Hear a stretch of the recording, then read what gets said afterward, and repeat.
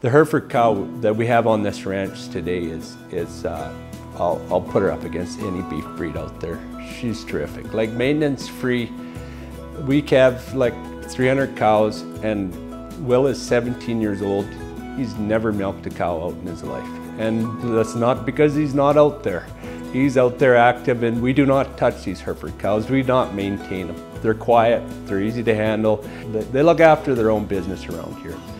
As far as what they are maternally, we think there's nothing better. We're really excited with their bags, and they're just low maintenance, no maintenance cows.